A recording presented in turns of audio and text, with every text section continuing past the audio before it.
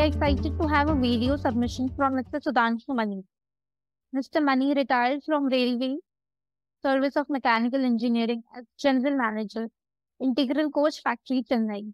With around 4 decades of professional experience, he has also served as Railway Advisor in Embassy of India, Berlin, for 3 years, interacting with railway systems of advanced countries worldwide on behalf of IIMs.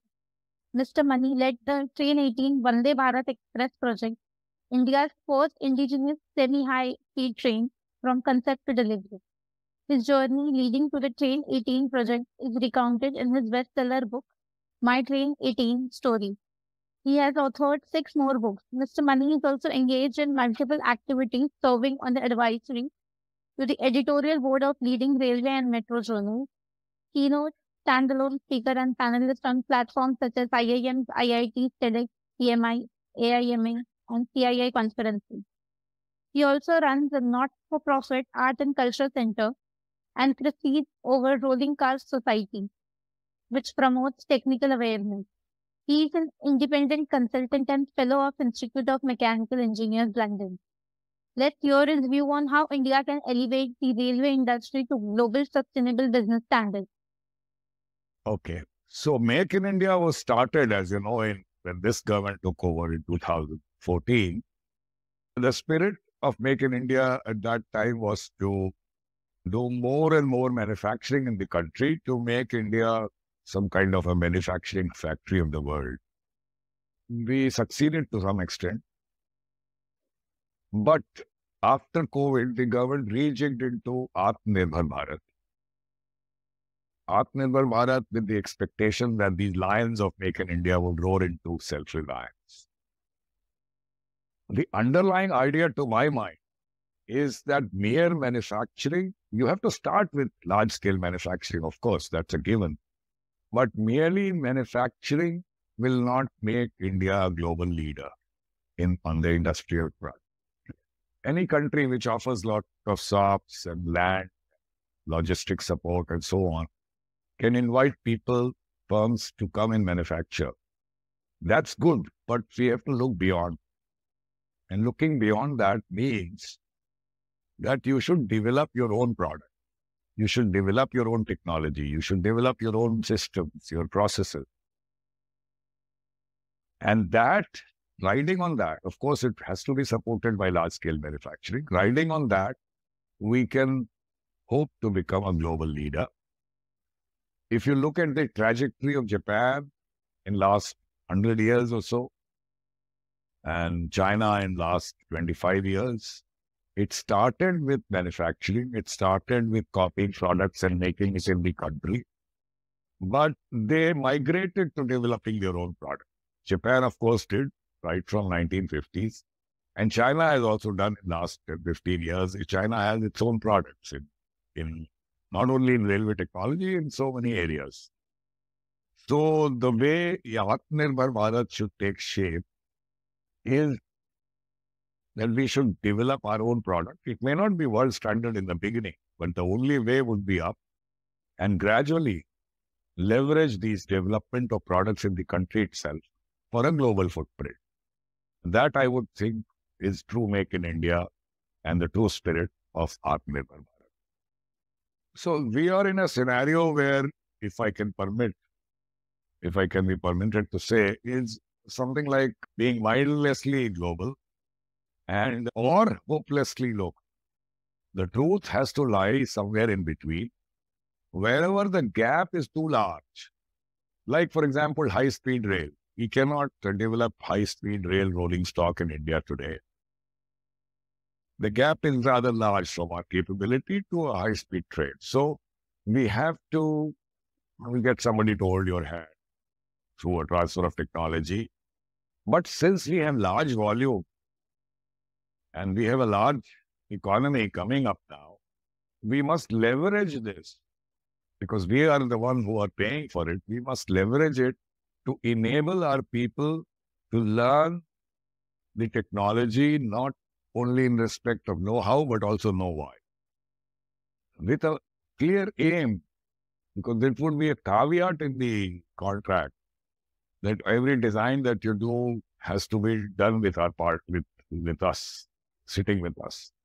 This will enable us to, shorten that gap in a graduated manner.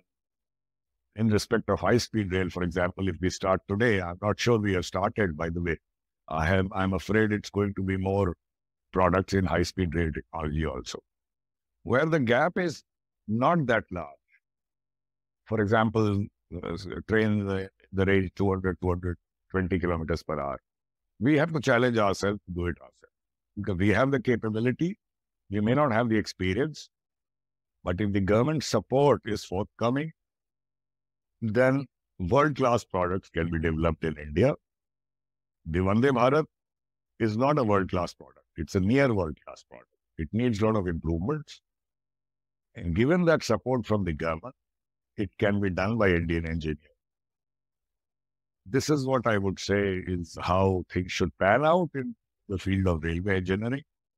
And when you talk of sustainability, that I understand in two respects. One is, of course, to reach it at a level where it can be sustained at a level and rate that you have planned, or maybe even expand. Or a larger understanding would be that it is sustainable aspects also. While designing, we must look for materials, we must look for processes and so on, which are generally green in nature. And the overall railroad system, if it can be more made greener, for which the government is taking initiatives, then taking it further, it was, if we talk of Industry 4.0 and so on, I don't think we reached any appreciable level in there because manufacturing, although was digitally enabled on individual workstations and so on, but an integrated system of Industry 4.0 had not happened.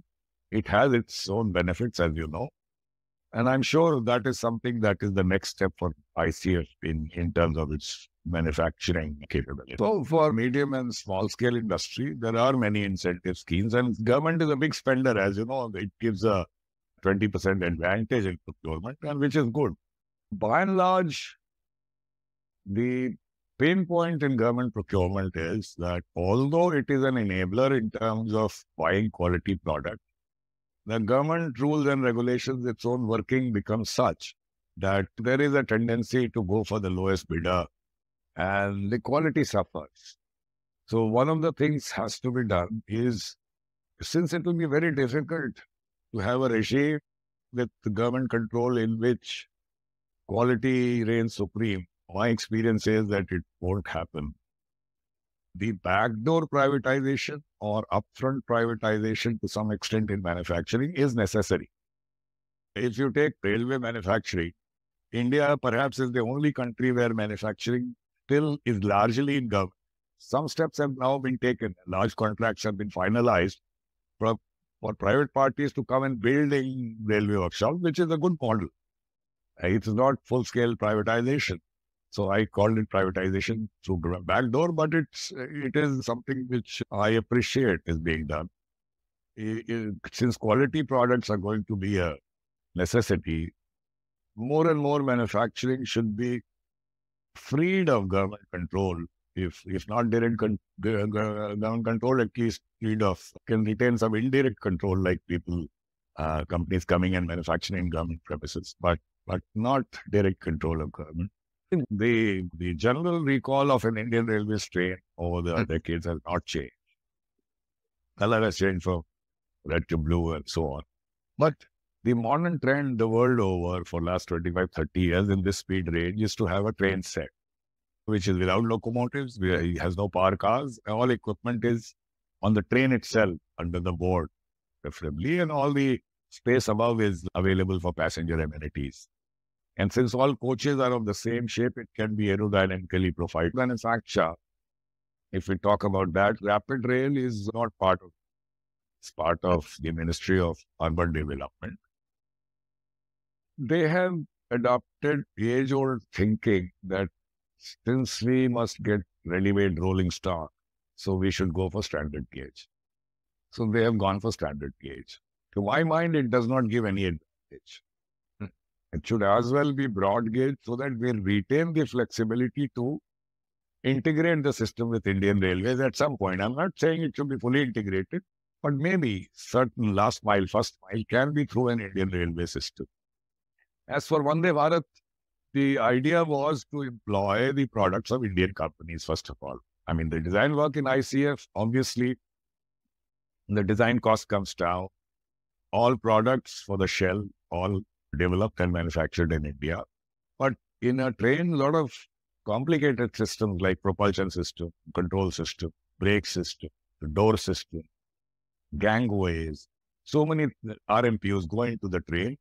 And railway industry has developed much more than railways themselves in terms of their capability and technology. And that's the credit to the private sector. In all these fields, we have good Indian companies competing with the best in the world. So that made our job easier. Riding on the shoulder of the capability of Indian industry, we were able to design and manufacture the train, keeping the cost pretty low. And then there was no technology fee involved, as it would be involved if you were to import the train. So all these things helped us to keep the cost down.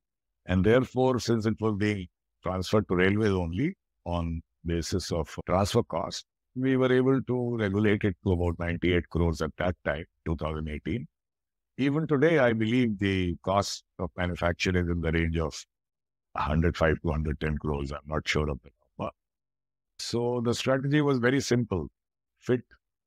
Develop and fit Indian products. That was the strategy. We devoted quite some time to make the factory carbon negative. And the credit for that goes to one Mr. Dash, who was the chief design engineer, but took special interest in making the factory green. So we already had windmills on the Tamil Nadu coast. And the gap between what we consumed and what we produced through regenerative sources was something he sought to bridge by installing solar in large scale. So gradually we were able to do that in a exemplary, to the extent that the power that we generate through regenerative means was higher than what we consume. And there were other initiatives taken by him in the factory and the colony. Of course, he had full support from me to make the premises green. Chennai had suffered the Operation Varda in 2016, and a lot of trees had fallen. It was quite a tragic scene that time. That also propelled people to restore the environment there. So I'm happy to report that there was quite a transformation in how we looked at the environment and greening in the factory. We covered it in a book called Greening of a Factory and the Verdant Makeover of Integral Coach Factory in its habitat. It was jointly written by me and Mr. Dash. It gives a fair account of how a large organization like Integral Coach Factory, 500 acres, 11,000 workers, and so on, 3,200 houses, and 2 factories, large factories, how it can be made environmentally conscious towards sustainability, and in terms of consuming power, to make it carbon negative. Thank you. We request that delegates and viewers to stay connected with us on our social media handles. OEM Update is available on Facebook, Twitter, and Instagram. You can also download our app from Google Play and App Store. With this, we want to announce the closing of today's session. Request you to stay tuned for more such sessions. Thank you and goodbye.